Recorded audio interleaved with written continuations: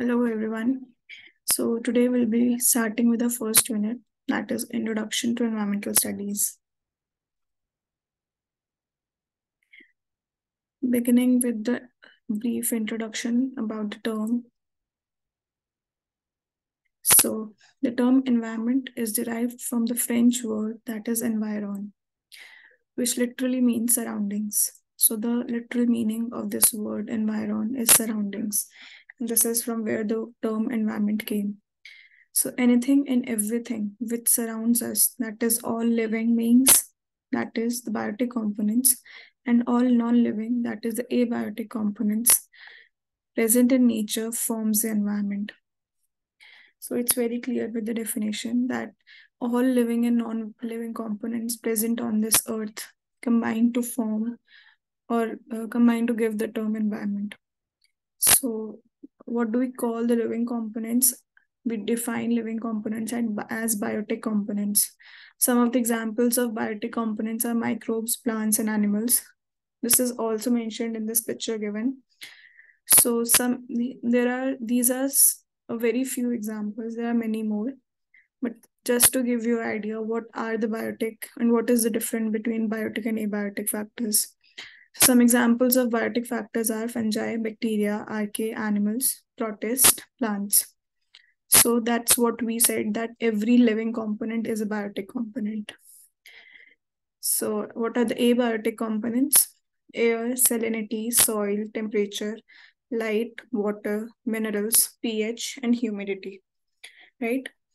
So all these non-living components combine to give abiotic factors. I hope this term is clear to you now. So the Environmental Protection Act that came in 1986 defined the term environment as environment includes water, air, and land, and the interrelationship which exists among and between the water, air, and land, and also human beings, other living creatures, plants, microorganisms, and property. So, what does this term define? So, first of all, this Environment Protection Act came in 1986. So, they gave a definition for this term environment. What did they say is the environment includes water, air, and land. These are the major components. So, and water, air, and land, and their interrelationship, which exist among and between water, air, and land.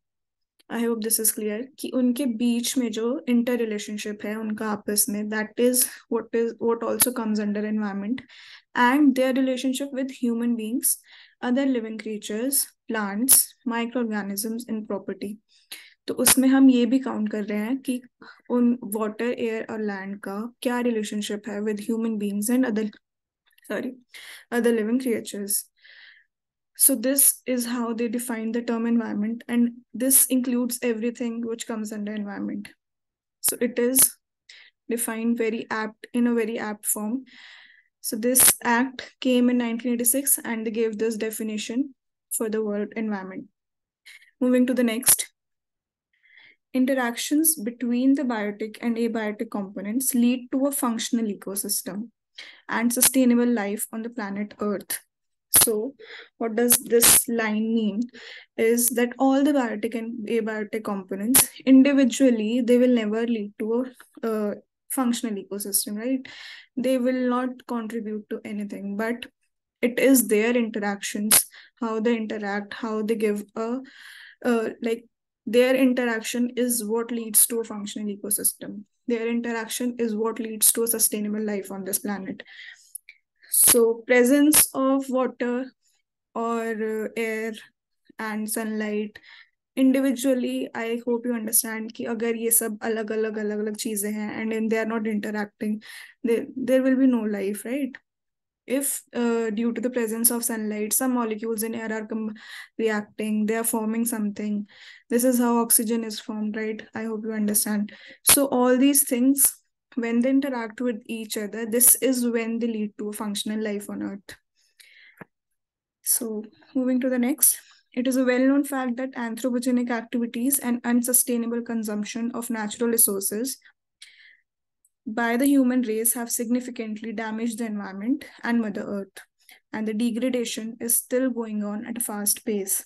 So what do we understand by anthropogenic activities? So these are the activities that are originating from humans. Anything that human beings are doing, either directly or indirectly, are known as anthropogenic activities.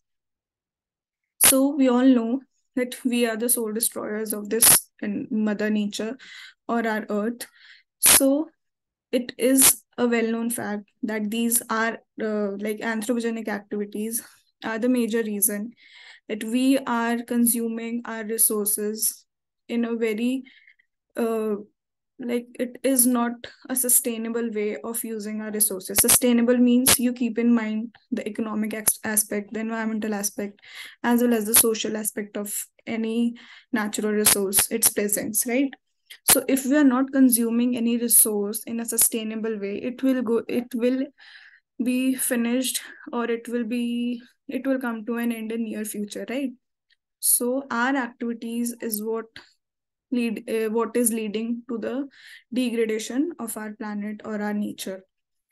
So so it is our responsibility to protect the environment from getting degraded and polluted.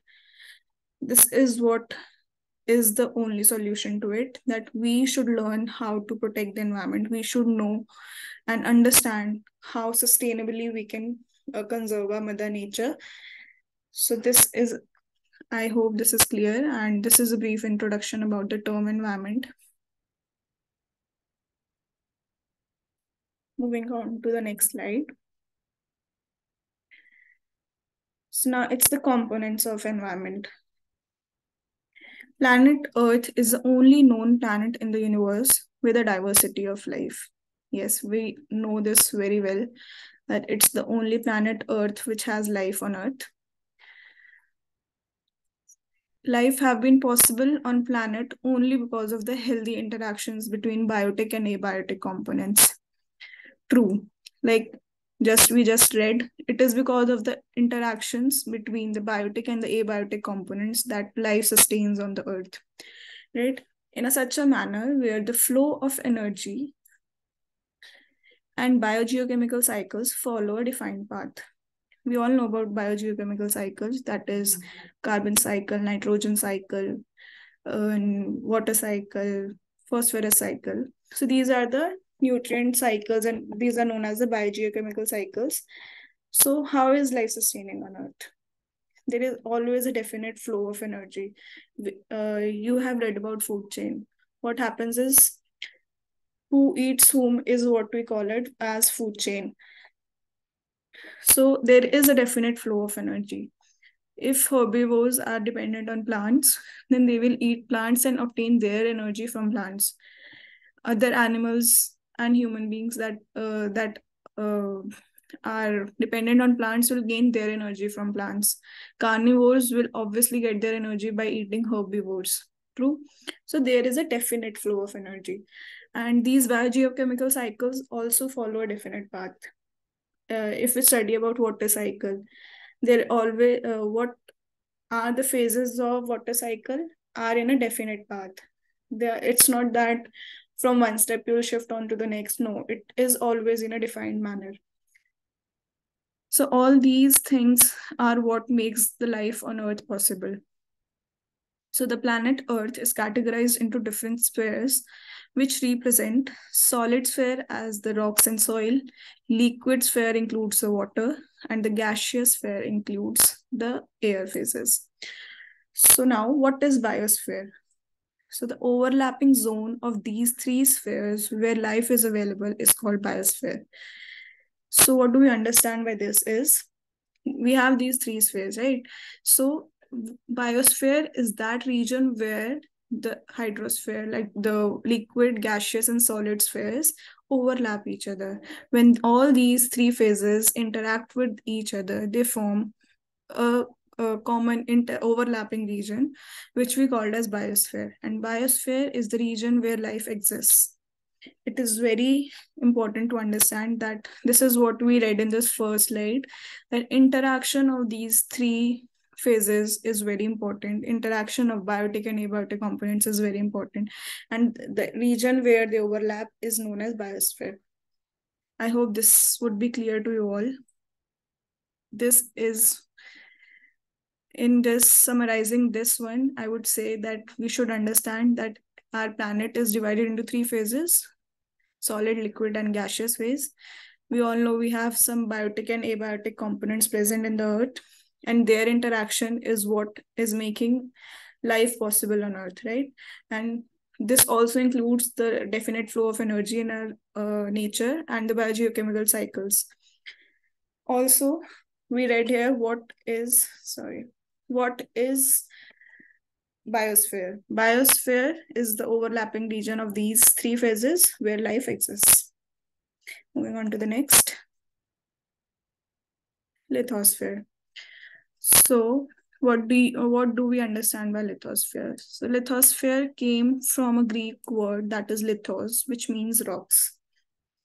So Earth's structure can be stratified into outer crust, middle mantle, and inner core regions.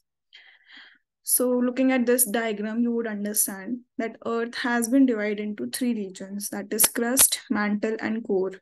Starting from, if we take a section of the Earth, starting from the surface, we'll see that this is the crust from 0 to 100 kilometers, right?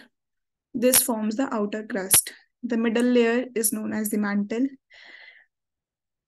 and this is the core. The innermost region is known as the core of the earth. So they have different compositions, what all are present, that is a different thing. But you just have to understand that earth has been divided into three layers, that is crust, mantle, and core. Crust being the outermost, mantle being the middle layer, and innermost is the core region. So lithosphere is the outermost layer of the crust, which represents the land mass of the planet. So we were studying lithosphere, right? So what do we mean by lithosphere? In this diagram, what represents lithosphere? So as you can see, it's also mentioned here that crust, the layer of crust and some part of the upper mantle represents the lithosphere. It is the outermost layer. That crust is the outermost layer, and some part of mantle constitutes the lithosphere of the earth. So what all does it consist? It consists of rocks, soil, sediments, and minerals. It is the composition of lithosphere. Various geological structures or landforms like high mountains, plateaus, deep valleys, and seabeds make the surface of the lithosphere uneven. This is the reason why our lithosphere seems to be uneven. This is the reason why our lithosphere seems to be uneven. It is because of the presence of mountains, plateaus, deep valleys. In all, it's like various geological formation and various landforms give this outlook to our lithosphere, which is uneven in structure. I hope it's clear. So the next is Mount Everest. Mount Everest is the highest point in the lithosphere. We all know it is the highest peak. So it is definitely the highest point of our lithosphere as well. So various geological processes like weathering and erosion, volcanic eruptions, and biogeochemical cycles take place in the lithosphere. So all these processes, or you would say a phenomenon, take place in the lithosphere. So what we'll study, what do we understand by weathering and erosion? So weathering is the process where breaking down of rocks and minerals occurs, right? When big rocks break down into small pieces, it forms the soil. Or just breaking down of big rocks is known as weathering. And what is erosion? Erosion is when surface of the earth, like surface of rock or earth, is carried away by some agents. It could be air, it could be water, it could be wind, and many other. But it is when the surface layer of rocks or earth is worn away or carried away. Then we call that process as erosions. Volcanic eruptions is very obvious. You might be knowing what are volcanoes. And biogeochemicals, as we studied, all these processes takes place in the lithosphere. So different terrestrial ecosystems like forest, grasslands, deserts, etc. are found in the lithosphere. So this is what we know. We know what are forests, we know what are grasslands and deserts. And yes, these all are found on the lithosphere, that is found on the surface of Earth. So they all come under the they are all counted under lithosphere. I hope this much would be very clear to you all. This is a introduction to lithosphere, what lithosphere means, the layers of our Earth, what all is counted under lithosphere, that is the outer crust and some layers of mantle. Lithosphere is consisting of rocks, soil, sediments, and minerals. Why is our lithosphere uneven? Is because of the various landforms and geological structures present. Highest point on a lithosphere is the Mount Everest. And what all processes occur in lithosphere are like weathering, erosion, volcanic eruptions, and biogeochemical cycles. I hope this much is very clear to you all. So next, moving to the next is hydrosphere. So hydrosphere represents water masses on the planet. First, let's start with the term hydrosphere. From where did this term come from? Hydro means water. Again, it's a Greek word hydro, and which means water. So hydrosphere represent water masses on the planet present in the solid form. Solid form constitutes ice covers, glaciers, etc. And also the liquid form, which includes the water bodies, and the gaseous form, which includes water vapor. So hydrosphere includes three forms of water. We all know there are three forms of water: solid, liquid, and gaseous. So solid phase, what comes under solid phase is ice covers and glaciers. Under the liquid phase comes the water bodies, and under the gaseous phase comes the water vapors. So if we study the water concentration or what amount of water is present on Earth, so we all know Earth has 75% water and 25% land. So hydrosphere covers almost 3/4 of the total surface area of the Earth. That is 75% of the Earth is covered with water. So oceans and seas represent marine ecosystem, which contains 97% of the total water content. So out of those 75% as a whole, 97% of this water is present in marine ecosystem. That is, it is salty water or saline water. So 97% of the total water content, just a second, 97% of the total water content having a very high concentration of salts, that makes it saline water, is present in oceans and seas. And the remaining 3% of the water resources are fresh water. So the remaining 3% of water is the only water which we can consume and is consumed by plants as well. We can use in agriculture and other processes. So 3% of water is fresh water. And in what form it is present? It is present in the form of glaciers, rivers, lakes, ponds, etc. So I hope you understand what is the division, how much water is present in which form. So let's look at this diagram. Water on Earth. Water on Earth is divided into saline water and fresh water. 97% of water is saline water, which is present in the seas and the oceans. 3% is fresh water, which is again divided into 2% is present as glaciers or ice caps, and the remaining 1% is the surface water or groundwater, which is in the form of rivers, lakes, ponds, aquifers, etc. This is the hydrosphere and the amount of water in which form it is present.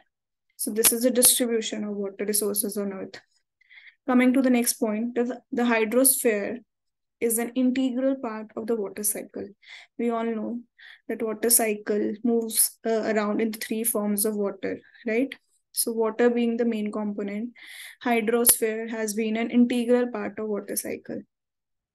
And it plays a crucial role in maintaining normal climatic, meteorological, physical, chemical, and biological functions on the planet. So what are the functions of hydrosphere? Hydrosphere, first of all, is very important for the water cycle. We all understand, because water cycle needs water, and water is hydrosphere constitutes water only. So, and other functions of hydrosphere are maintaining normal climatic conditions. It's very obvious. Various processes like evaporation, transpiration, and all, they many other processes are involved. But what does water do? It helps in maintaining the normal climatic conditions.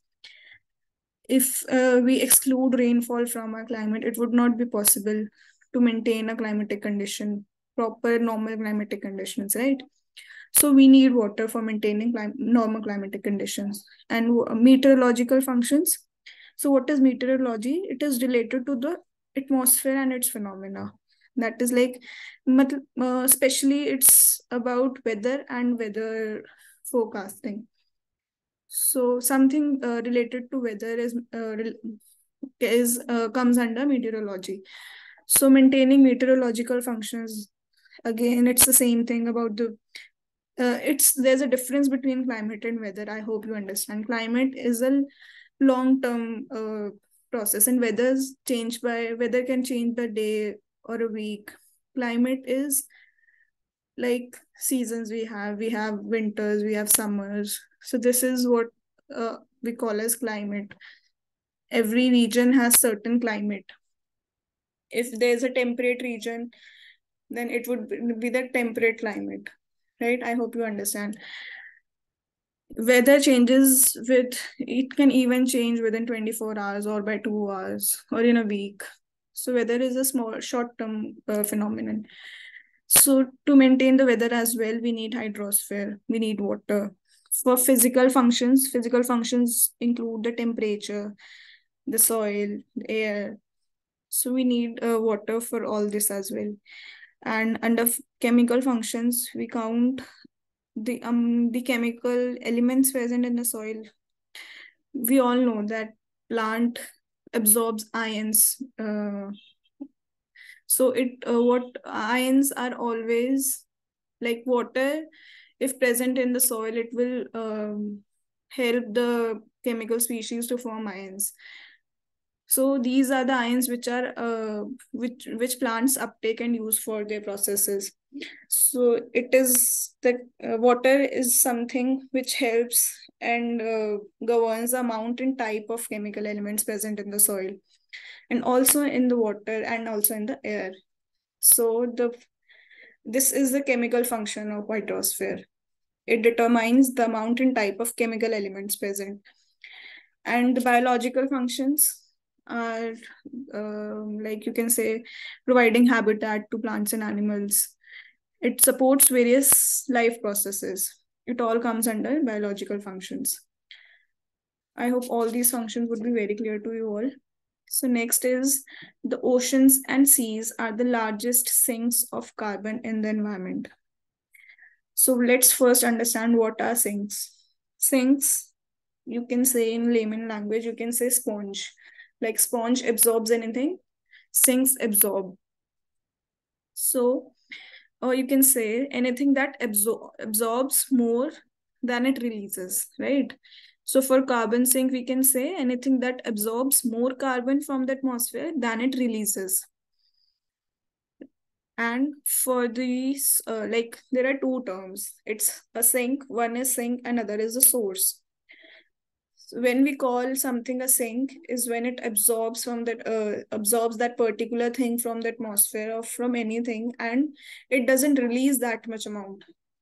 And for the source, it's other way around. It's like anything that releases more carbon into the atmosphere than it absorbs. Anything that is a source of carbon would release more carbon into the atmosphere than it will absorb. Some examples would be burning of fuels like fossil fuel burning, volcanic eruptions, etc. So it is the difference between sink and source. Sinks always absorb. So ocean and seas are the largest sinks of carbon in the environment. They absorb the carbon from the environment. This is all we'll study for the hydrosphere. I hope it's clear. Going on to the next. The next is the atmosphere. Atmosphere again came from a Greek word that is atmos, which means vapor. So here we will study about two important heads, study under two important heads, that is components of atmosphere, what all gases are included in atmosphere, what all gases we can find in our atmosphere, and the other is the layers of atmosphere. So let's first study what is atmosphere. A thin sheet of gaseous mixture. One second.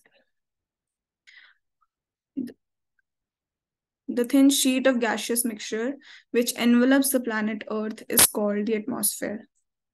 It is the definition of atmosphere. So there are plenty of gases present around the Earth. So a thin sheet of gases which envelops our planet is called as atmosphere. The content of water vapor, the density of the air mass, and the atmospheric pressure decreases rapidly with the increase in altitudes.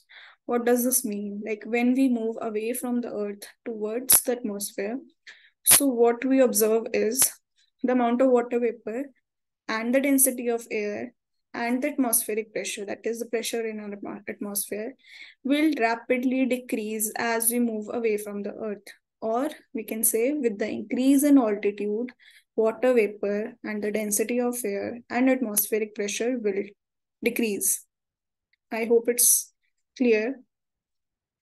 अगर हिंदी में समझना है तो जैसे जैसे हम अर्थ से like surface of earth से दूर दूर जाते हैं तो हमारा अमाउंट ऑफ वाटर, कितना वाटर वेपर प्रेजेंट है हमारे एटमॉस्फेयर में, हमारे एयर की डेंसिटी क्या है and the pressure of our atmosphere, वो जितना हम ऑल्टीट्यूड के साथ बढ़ते हैं, मतलब जितना हम हाइट के साथ बढ़ते हैं, वो उतना डिक्रीज होता चला जाता है. I hope this makes it very clear to you all. It is a feature of atmosphere. So the next is the rate of change of temperature with the altitude is called the lapse rate. Lapse rate. So now what is lapse rate? Again, this is what I told you, that when we move away from Earth, हम जैसे Earth से ऊपर ऊपर जाते हैं, तो जैसे temperature, जैसे जैसे altitude बढ़ता है, तो there is a change in temperature. It could increase or it could decrease, right? This is what we call as lapse rate. Rate of change of temperature with altitude is what we call as lapse rate. So the atmosphere has been stratified into four major layers where the temperature decreases, and this is the negative lapse rate, and or the temperature increases, which is the positive lapse rate. So our atmosphere is divided into four layers. What happens is, in each layer, there is either a decrease in the temperature with altitude or an increase in the temperature with altitude. मतलब इन चारों layers में जैसे हम move करते हैं ऊपर की तरफ, तो या तो टेम्परेचर डिक्रीज हो रहा है या टेम्परेचर इंक्रीज हो रहा है. अगर टेम्परेचर विद हाइट डिक्रीज हो रहा है तो उसे हम बोलेंगे कि नेगेटिव लैप्स रेट है, और अगर टेम्परेचर विद हाइट इंक्रीज हो रहा है so we will say that it is a positive lapse rate. Clear? And lapse rate मैंने जैसे बताया, it is the rate of change of temperature with altitude. I hope it makes sense to you now. So layers का हम बाद में पढ़ेंगे. Let's first understand the components present in the atmosphere. What are the gases that are present in our atmosphere and what is the percentage, what is the volume? So the major component is the nitrogen. Nitrogen being the major component, it constitutes 78% of the atmosphere. The next is the oxygen, that is approximately 21% or 20.9%. Argon is present. Argon is an inert gas and it is present in 0.9%. Carbon dioxide is present in trace amounts, that is 0.04%. And there are many other gases that are present in trace amounts. For example, helium, neon, hydrogen, methane, and water vapor is also present in trace amounts. So this is what is the composition of atmosphere. Our atmosphere has various gases. The major contributors are major components The major components are nitrogen, oxygen, argon. Carbon dioxide, we would say, is present in trace amounts, and there are many other gases present in trace amounts like methane, oxides of nitrogen, water vapor, hydrogen, helium, etc. I hope this is clear. So the next, what we were studying in lab state is, look at this table. So starting from the surface of Earth, let's study the layers of atmosphere. The first one being the troposphere. It extends from 0 to 11 kilometers. And what is the temperature variance? How is the temperature varying in this layer? So from the temperature at the ground being 15 degrees Celsius, it decreases with height and reaches up to minus 56 degrees Celsius. So what we would say, it has a negative lapse rate because the temperature is decreasing, right? These are some prominent chemical species of this layer: nitrogen, oxygen, argon. This is what we read in the composition of air, right? Composition of atmosphere. And what are the characteristics of this layer? Weather conditions occur here. We can see weather changes in this weather phenomenon in this layer, right?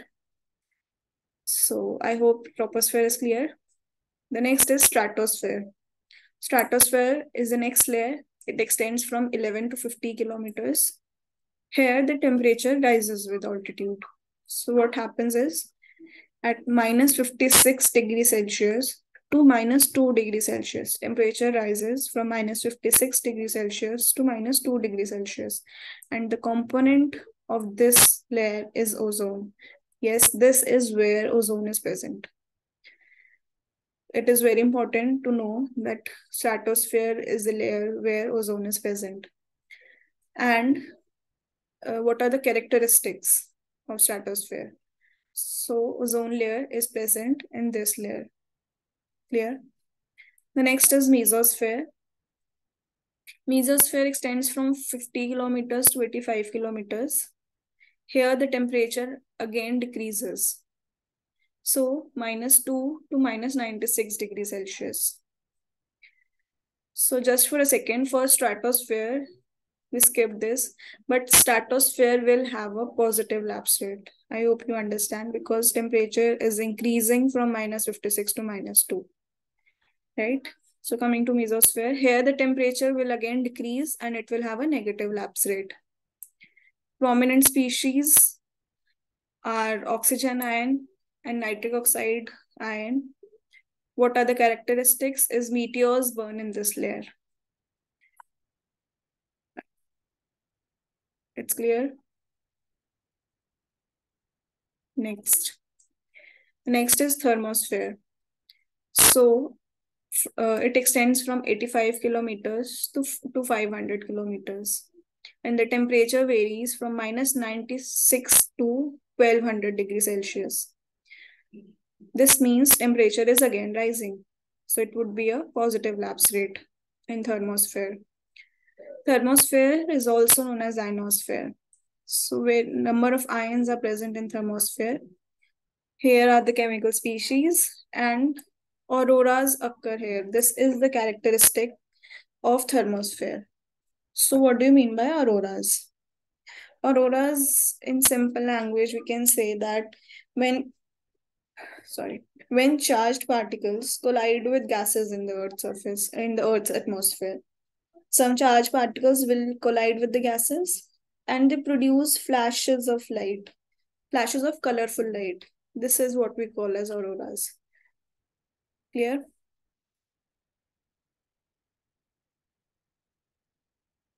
This is what we'll understand under the term atmosphere. I hope it's clear. Summarizing all this, we should know what are the components of atmosphere, what percentage they should have, they constitute in the atmosphere, what all gases are present. We should know what is the definition of atmosphere, and how does the water vapor content and the density and pressure of atmosphere varies with the change in altitude. We read about lapse rate, what is lapse rate, and what are the layers of atmosphere, what are the What are the type of, like, is there lapse rate negative or positive? Which layer has negative lapse rate and which layer has positive lapse rate? What are the characteristics of these layers? This is all what we read here. I hope it's clear.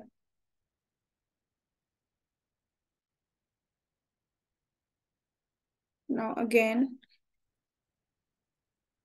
compiling all this what we read earlier. So troposphere. The altitude of this layer varies from 16 kilometers at equator and 8 to 8 kilometers at pole. It is very important to know this, that troposphere, the layer of troposphere extends at 16 kilometers at the equator and 8 kilometers at the pole. The largest percentage of air mass is found in this region. We all know that maximum air mass, we also studied that density decreases with height. So definitely this layer will have the maximum density of air found in the air mass, and it has the maximum percentage of air. The upper layer is called the tropopause. So the upper layer of troposphere is known as tropopause. In this layer, temperature decreases with an increase in altitude. This is what we read, that in troposphere, we have a negative lapse rate. What is the lapse rate for troposphere? Minus 6.4 degrees Celsius per kilometer. As we said, that lapse rate is change in temperature with altitude. So its unit would be degrees Celsius per kilometers. Fine. And the lapse rate for troposphere is minus 6.4 degrees Celsius per kilometers. And it varies from 15 degrees Celsius at ground level and minus 56 degrees Celsius at tropopause. So this is the temperature variance we saw in the table in the previous slide. The next is the stratosphere. Temperature starts rising in this layer from tropopause to stratopause at minus 2 degrees Celsius. So the uppermost layer of troposphere was tropopause. It was at minus 56 degrees Celsius temperature. So from this point to stratopause, that is the uppermost layer of stratosphere, the temperature starts increasing. That is, it will have a positive lapse rate. What is the reason behind the positive lapse rate of stratosphere? So this is the presence of ozone. Ozone layering the upper stratosphere absorbs solar radiation and temperature rises. This is the reason why temperature rises in stratosphere. Presence of ozone, which leads to absorption of solar radiations and thus increase in the temperature. The ozone layer in this region absorbs harmful UV radiations. What does ozone layer do? It absorbs harmful UV radiations, particularly UVB radiation that has a wavelength of 280 nanometers to 315 nanometers, because of which life is possible on Earth's surface. So now what do they mean by life is possible on Earth's surface? So ozone layer plays a very crucial role. That is, it absorbs the harmful UV radiation. We all know UV radiations are harmful. So when the solar radiations come from sun, how come we are protected by those radiations? Why we are not exposed to those radiations? Because there is a ozone layer which is forming an envelope, and it is absorbing those radiations and not allowing them to pass through it. So this is why life is possible on Earth. We just, you might have heard about that ozone hole. It is a very big issue nowadays, not nowadays, from a decade. So why is it so? Because this ozone has the hole in the ozone layer has led to surpassing of these harmful UV radiations from it. The ozone layers are passing through it, which is leading to our exposure. We are exposed to harmful UV radiations. There is an increase in the cases of skin cancer. This is because we are exposed to UV radiations. So the reason life is possible on Earth is because we have ozone layer which absorbs the harmful UV radiations. I hope it's clear. So the ozone layer is depleting at a fast pace due to the presence of ozone depleting substances like CFCs. CFCs are chlorofluorocarbons. These are the chemical species which are released from our refrigerators or coolants. These CFCs are actually coolants which we use in refrigerators and our air conditioners. So these are released into the atmosphere, and they are the ozone depleting substance. They react with ozone and they deplete the layer. So ozone layer is depleting at a fast pace due to the presence of these ozone depleting substances. One of the examples is CFCs. Ozone holes are the places in the upper stratosphere where the concentration of ozone has depleted drastically. So how do we know that ozone has a hole in it? So the concentration of ozone is calculated in Dobson units. That is, it tells us about the column of ozone, like how much thick layer we have in the atmosphere. So at the places where the concentration of ozone has been decreasing or is depleting is what we call it ozone hole. That is, the concentration is depleting from the ideal concentration it should have been. So it is said to be ozone hole. I hope it is clear that what is ozone hole and why temperature increases in stratosphere and how life is possible on Earth because of the presence of ozone layer. Yeah, this is what we all studied under stratosphere. The next is mesosphere. In mesosphere, again temperature starts decreasing, and it reaches from -2 degrees Celsius to -56 degrees Celsius. That is at the upper boundary of the layer, that is mesopause. What is mesopause? The uppermost layer of mesosphere is the mesopause. So in this layer again, the temperature starts decreasing, and thus it has a negative lapse rate. The density of air is very low, and important chemical species found in this region are oxygen cation and nitric oxide cation. So what happens in this layer is, as we know, we are moving very away from the Earth, very much away. Mesosphere, I think, wait a second. It extends from 50 to 85 kilometers, as you can see here. So 50 to 85 kilometers away from the Earth. So the density of air will reduce to a very low amounts, right? So density of air is very low, and important chemical species are found in this region are oxygen cation and nitric oxide cation, which do not absorb solar radiations. They are not absorbing solar radiations. This contributes to the reason that temperature again start decreasing. In stratosphere, ozone was absorbing solar radiations, which led to the temperature rise. But in mesosphere, temperature is again decreasing due to the presence of these chemical species, which do not absorb solar radiations. So this is what causes the decline in ambient temperature in this region. I hope this is clear. Moving on to the next, thermosphere. The main characteristics is the ionic oxygen atoms and other ions in this layer. This layer has ionic species. So they absorb shortwave solar radiations, which again increases the temperature. Why thermosphere has a positive lapse rate? Because it has ionic species, ionic oxygen atoms, which absorb shortwave solar radiations, thus increasing the temperature in this layer.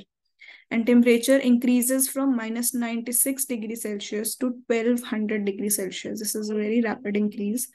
And this happens because of the presence of these ionic species. I hope it's clear. All the 4 layers of the atmosphere should be clear to you all. What chemical species are present in it? What is the lapse rate of each layer? Like, is it positive? Is it negative? What are the special features of each layer? Why is the temperature increasing or decreasing in these layers? This much should be very clear to you all.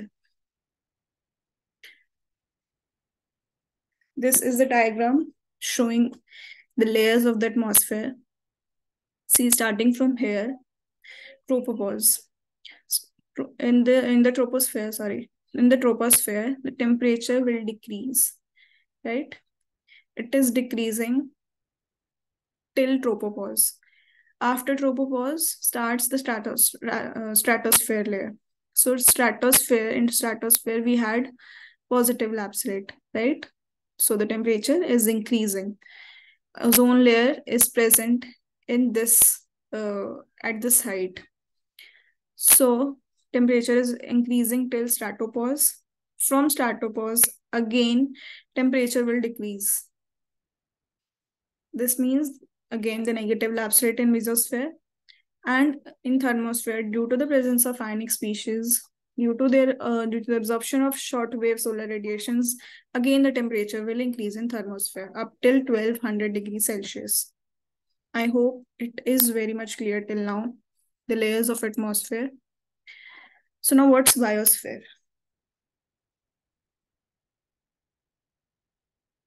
Wait a second. Bios, again a Greek word which means life.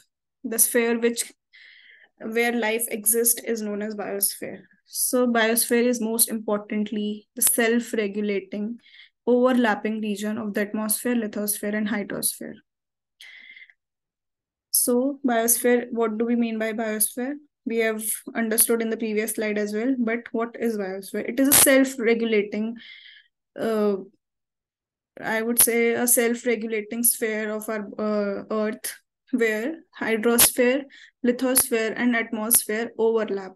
The regions where the region where the atmosphere, lithosphere, and hydrosphere overlap is known as the biosphere. It is where life exists, the most important thing, and then where life sustainably exists. And life is nourished and flourished by the healthy interaction between these spheres and the biotic and abiotic components. I hope it's clear. This is also given in this picture. We have lithosphere, we have atmosphere, we have hydrosphere.